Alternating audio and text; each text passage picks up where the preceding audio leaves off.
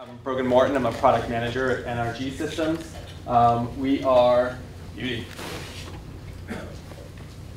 Who is NRG Systems? We're based in Hinesburg, for those of you who are from Vermont, so we're just about 20 minutes south of here. Who are we? We are a company who sells typically hardware. We're trying to move more into services and software and things like that to the renewable energy space. So wind, solar, and Jesse mentioned we're getting more into kind of wildlife conservation as it pertains to energy. But we're a very mission-driven company. And another important thing here, this is a little bit of a case study. I'm going to show one of the development things that are actually in our product development pipeline right now. And we are very much a B2B company. So what you're going to hear is, this is my first UX conference ever, not just speaking, but attending. So I'm a product guy, but very much hardware. But I think that there's a huge intersection between what is happening in hardware development and how it's changing and what's happening just from UX and the digital side too. So that's kind of what I hope to be able to kind of talk about today.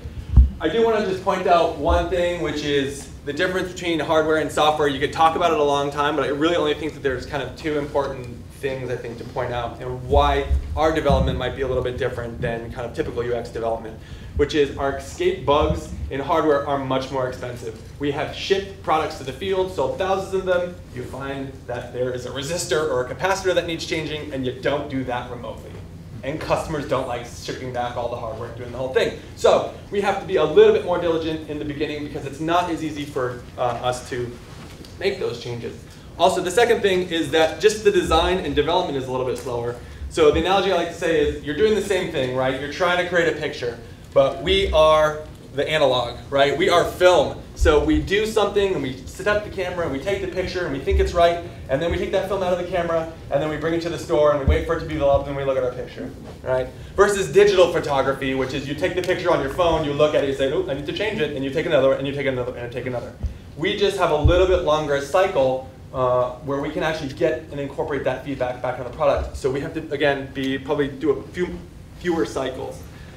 But really there's more that I think unites us between product and digital than really divides us, right? There might be differences in time spans, but we're all trying to do the same thing, right? I'm a product manager, so I have to deal in all the different spheres. I don't just design, I don't do all these different things. I have to think of it from a business perspective. So what we're really trying to do is create sustainable businesses, right? You have to have more revenue than you have cost, right? For any product or project or anything that you're doing, right? Our customers, we want our customers to love the thing, right? And that is really, we know as UX professionals, that's what we're really going for. But it also has to be feasible. Everyone wants to do really high-tech stuff, and sometimes it's appropriate, and sometimes it's not appropriate. And the hardest thing I find in the development is finding the sweet spot between all those things. You could make the coolest thing that your customer loves, but if it costs 10x what they're willing to pay, no one will use it and it will bring no benefits to any customers, right? So we got to find that sweet spot. It's just not about a great experience, it's about bringing value, right? So in the last 5 years, our company has gone through a pretty significant transformation in how we actually develop products. We used to be what I would call a very engineering-led organization, where engineers would come up with a really cool idea, we would develop it, and then we would introduce it to the market, and then if it didn't work, shucks, we wasted all that money. Man, that really stinks. So we've really started incorporating more things like from the design thinking community into it, right? You empathize, you define, you ideate, you do all these things. You're going to see that. So this is a kind of a cartoon version of what our process looks like. It's called the double diamond, right? And really we have the problem space and the solution space. As hardware developers, we tend to spend probably a lot more time, and it's a little bit more serial in the problem space. Because if you can really articulate and define what that problem is, then you can get your engineers to design a really cool solution that kind of checks all the boxes, right? So we spend a lot of time there. What I love about the double diamond is really this is, you kind of break these things into two different phases, right? When you're trying to find the problem space, in the beginning you're trying to be very expansive. It's a divergent thinking exercise. You're trying to be very open-minded, and you are trying to cut all those different ideas and all those different needs from all kinds of different customers, right? And get as much into the building as you can, right? But at some point you got to close the door and say, okay, the input time is done, now we have to create insights, right? So now we're going from, okay, here's all the realm of possibility of the problems that we can solve to what is the actual problem that we are choosing to solve. And we have borrowed from the jobs to be done framework. So it's not about a product we're trying to build, it's about the job the customer is trying to do. That's what we're trying to define. And it's not just the, we sell very technical products. It's not just about the engineering or the technical problem that you're solving. There's also the emotional experience, behind it. And I don't think that, all of our engineers have always really appreciated that. But I think they're really growing to a lot more. And then once we get to that job to be done, now we can start having the fun time, right? The ideation. And again, that's the other expansive part. You start out with a problem, and then you just explode into all kinds of different solutions that you could come up with. But at some point, again, you got to stop. You got to stop ideating, right? Because we're really looking for a solution. And being very clear when ideation is over, and when it's time to say, okay, here's the 3 best options that we have. Let's prototype these and either do it for technical reasons, all kinds of different things. Now it's time to close the door and start whittling down to what we're actually going to do, which is our whole solution concept, right? I use the term whole solution. Anybody who's read Crossing the Chasm, I mean very much the literal whole solution, right? It's not just the product we're going to design, but it's the people who are going to deliver the value to the different channels. It's all the different ancillary equipment that might be needed to deliver that whole solution. So I'm going to focus really about the product that I did on kind of the things I think that have the best intersection with the UX community, which is, first of all, the research that we do at NRG Systems. So I'll kind of start there. So we've really built our experience in this over the last probably 3 years. And honestly, I think the toughest bit is, as a product manager or a product owner, you really like to think that you're in touch with your customers and you're the expert, and you are within your organization, but I tell you that you are not your customer. You are not. You have great insights, and I hope you're very empathetic, but you are not them. You don't know what they're trying to do on a day-to-day basis, right? Which leads me to my corollary, which is research is greater than empathy. I think empathy is really, really important, and I think it really helps make better design decisions. But research is where you really get into the depth of knowledge and what their experiences are. So pulling those experiences out of them so you can tell your customers. I like this Mark Twain quote: "What gets us in trouble is not what we don't know, it's what we know for sure that just ain't so." And I know personally as a product manager, I have had plenty of those experiences in my life where that's where I got in trouble. So the example I'm going to give you today, I'm going to explain the job to be done, just to give you a little context, because it won't make any damn sense if I just start talking about what the methods are that we use. So again, wildlife conservation, the intersection with that and energy. Wind turbines do, unfortunately, cause mortality of bats and birds. It's probably not as bad as you've heard about it, and since 2012, the industry has been super responsible and responsive to making sure that it's minimizing its impacts on those species. Since 2012, every turbine that's been put in the US in a plant has been monitored to understand what its impact is on those local species. So how do they do that, and how can we try to make it better? Well, we use, one of the research tools that we use is ethnography, right? So this is actually an image from one of the recent trips that we took. So how they actually determine their impact on these local species is they go and they walk around turbines and they look for small dead animals. So this is a picture I took. My back is to the wind turbines tower, and I'm looking down the road, and that is about 80 meters to the edge of that corn. This is in the Midwest. It's a big 80-meter crop circle, like you might think the aliens created or something like that around the turbine. There's a person over here. Look over in this corner. You might see a little orange thing in a white helmet. They walk 5-meter transects, which means they walk a straight line, and then they move over 5 meters, and then they walk another straight line. And that's what they do to try to find these animals, right? It takes 2 of them to do a plot like this, about 45 minutes or an hour. They're not very good at it, right? I mean, can you imagine? A bat is smaller than the size of my fist.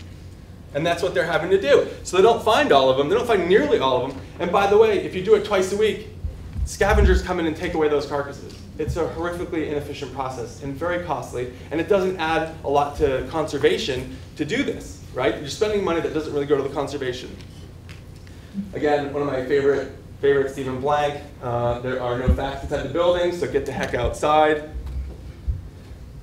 The other piece, besides the ethnography that we do, is voice of the customer research, which is really based around interviews.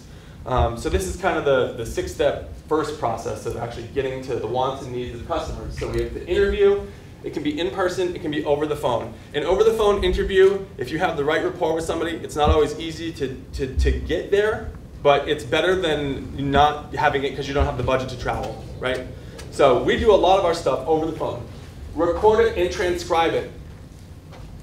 If you don't have a transcript, it didn't happen. That is literally our company's policy. I don't care how good you think you are at taking notes.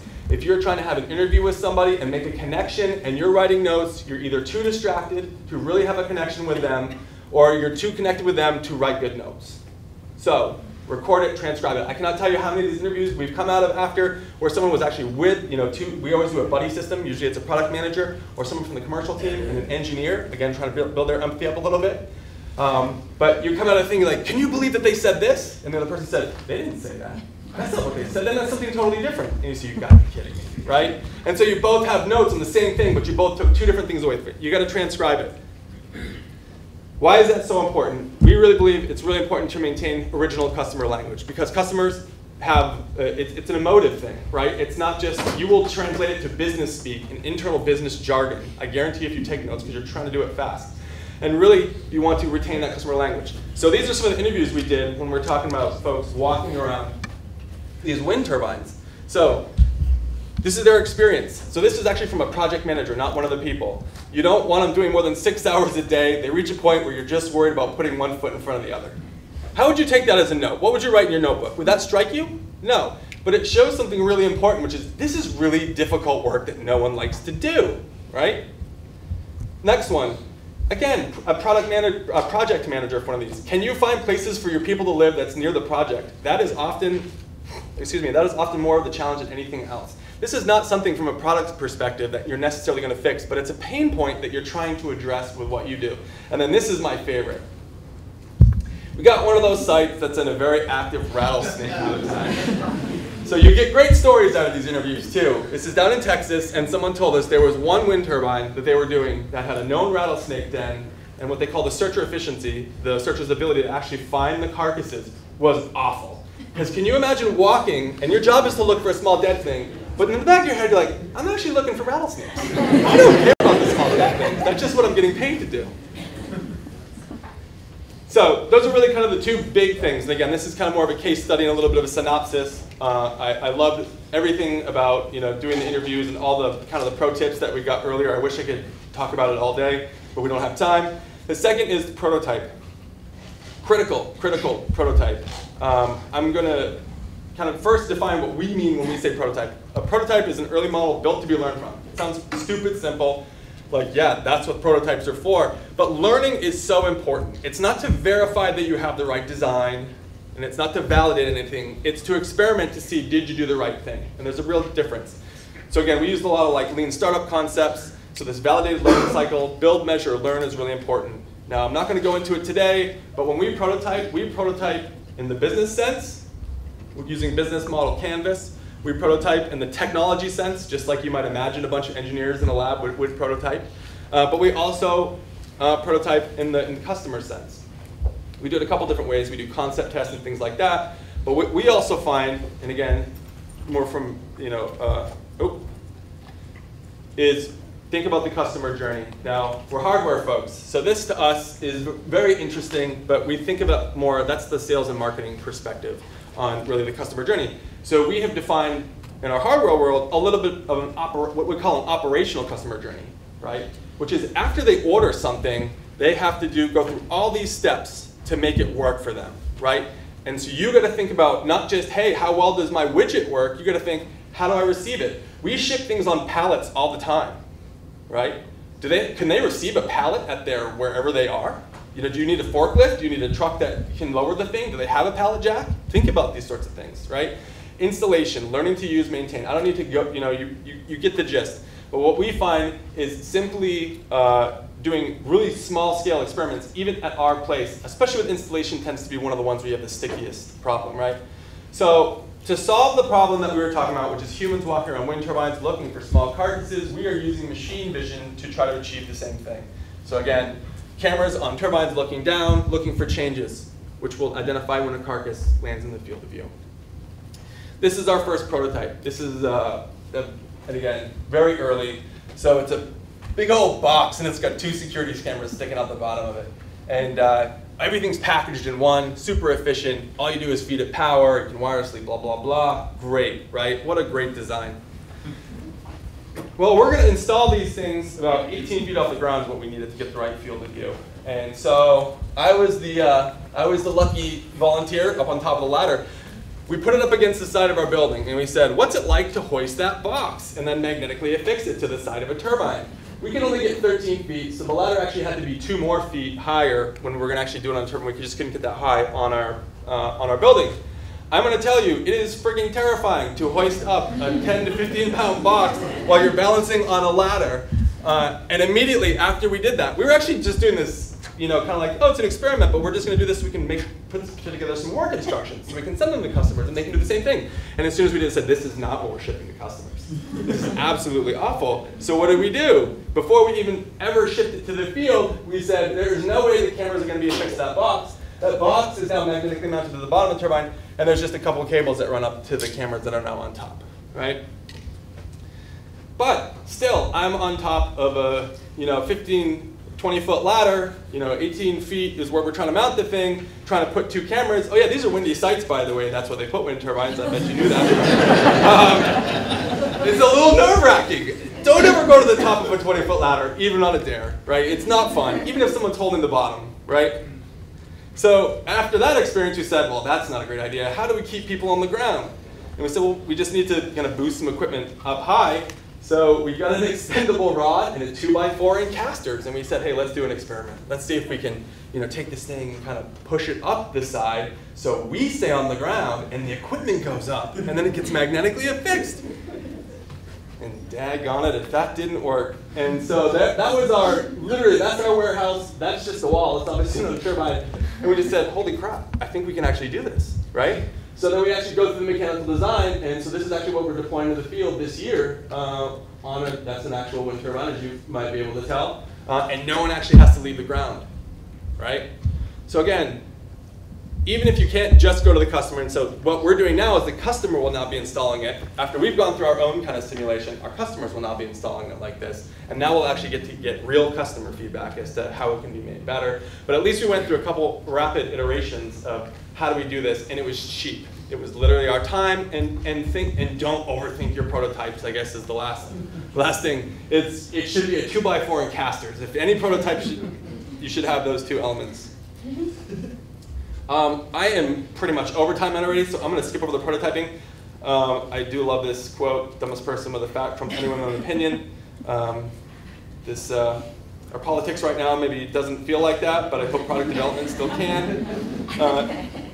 I'll go quickly through this. We used a web camera to test this at first in our factory. It was literally a web camera you could buy at Staples. It wasn't at Staples, but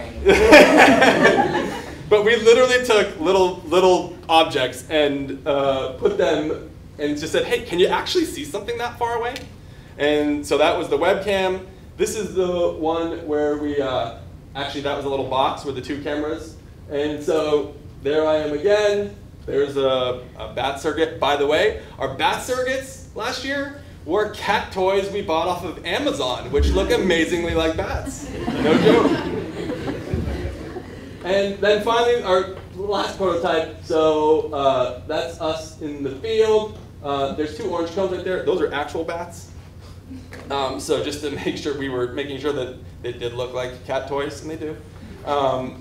So again, we're doing experiments where we're throwing these little surrogates out and saying, hey, can we actually see those? And again, we could. So prototyping, again, I mentioned the business model canvas. I didn't talk in depth here, but come talk to me about it. I think it's an incredible tool to kind of do a business prototype. Customer journey simulations, which I just talked about, and then the critical system technology, which is what we kind of just went through here at the end. Thank you all.